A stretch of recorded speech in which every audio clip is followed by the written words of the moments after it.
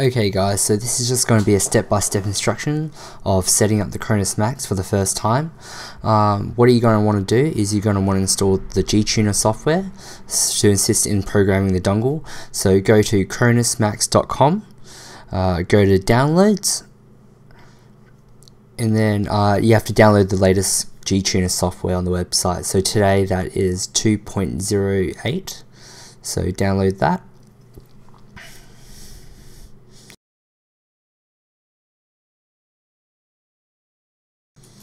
Okay, so once that's finished downloading, open up the zip file and extract that to your desktop, and then run the executable to install that to your computer.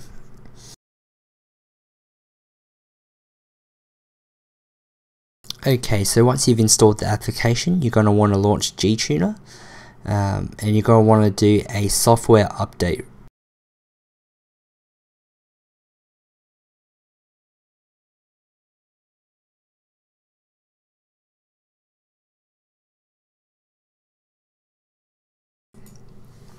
Okay, so once the software update has finished downloading, click the update button. The program should restart. At this point, we just want to double check whether the software has updated okay. So that's all good.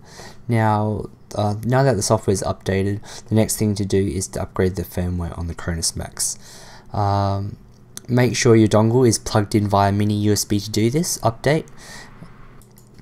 Okay, so when you plug the Cronus Max in for the first time, it's going to pop up with a message saying that the firmware installed in your device is incompatible with the version of GTuner.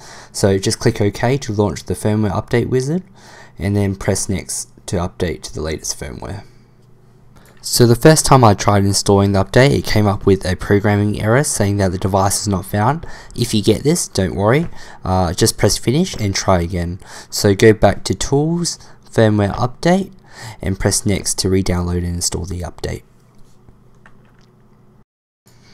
So after the device has been written to, you might enter recovery mode. Just press OK, and GTuner will reinstall the firmware in recovery mode.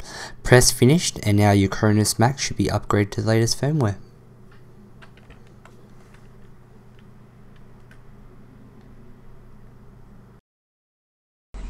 Okay guys, so we've got our GTuner software updated, and we've got our firmware on our Cronus Max updated as well. So all there is left to do now is to load the profiles onto here. So to start off, you're going to want to go to Tools, Options, and Device, and you're going to want to set your output protocol to Xbox One. And that is if you were going to want to use your old peripherals on your Xbox One, you're going to want to set that to EB1. So let's do that. Xbox One set. Then you're going to want to go to Plugins, and then Max Remapper, and you're going to want to create a new profile. So to do that, you just call it. You just have to name it. So Xbox 360. Let's name it that.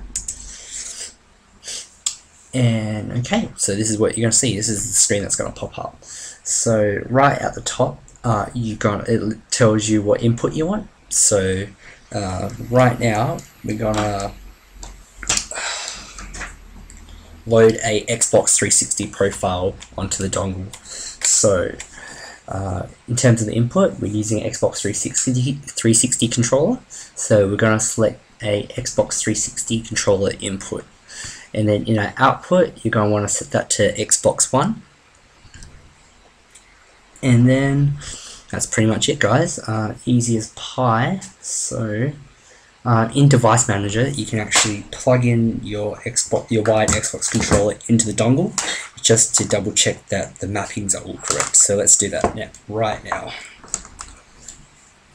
So that's our connection, USB connection. That's going to go into our Cronus Max. Just plug that in. Okay, let's go into Device Monitor, and let's set that to AB1. Let's double check if everything is working fine. So we're going to press A, yep, B, alright, X, Y, and you get the gist, and everything seems to be working correctly. Yep, all good. Okay, so right now all there is left to do is to program it. So let's do it. So all you're going to do, you're going to want to go down to Programmer right there. Go to Programmer. Then you're going to see your remapper profile right there. So that's your Xbox 360 profile.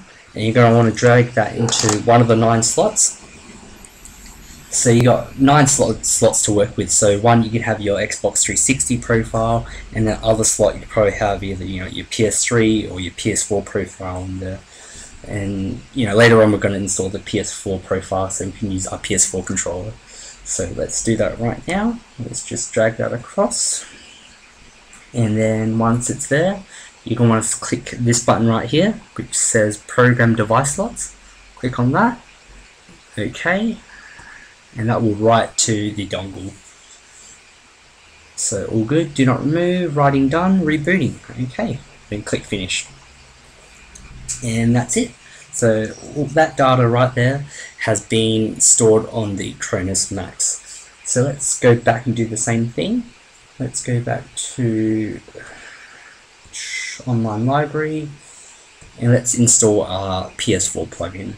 So pretty much the same deal, Max Remapper, except in terms of the inputs, you're going to, so let's set a new profile first. So let's call this PS4. And then output to Xbox One. That's it. Okay. Get out. Go to your programmer. Your PS4 profile is right there. Drag that across into your slot 2. Program it to the Cronus 1. Okay. Entering program mode. Do not remove. Writing done. Rebooting. Okay, and click Finished. Okay, that's it. Easy as pie. Okay, so next I'm going to plug it in and show you how to authenticate it and sync up your devices. Okay guys, so we've got our Xbox One on, and we've got our dongle plugged into the side of our Xbox One, as you can see. So right now it's flashing AU, as you can see. So what that means is you actually need to authenticate it before using it. So every time you're going to be using this dongle, you're going to have a Xbox One controller lying around and a micro USB cable to authenticate that, to allow to use your other devices. So let's authenticate it. So to authenticate it, you're going to have to plug a micro USB into your Xbox One controller. And then the other side just goes straight into the dongle. So as you can see, this will go straight into the dongle just like that. There you go, and it should come up with 0 right there. That means it's all authenticated. So once that's authenticated, you can actually unplug that. So let's do that right now. Okay, that's flashing. So that means it's awaiting a new device. So let's get our MLG Xbox 360 controller, and if I did this right, fingers crossed, this should work.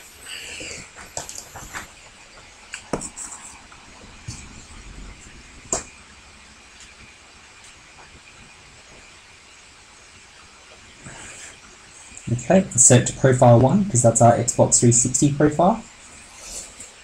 Oh, fingers crossed. Oh. And it works.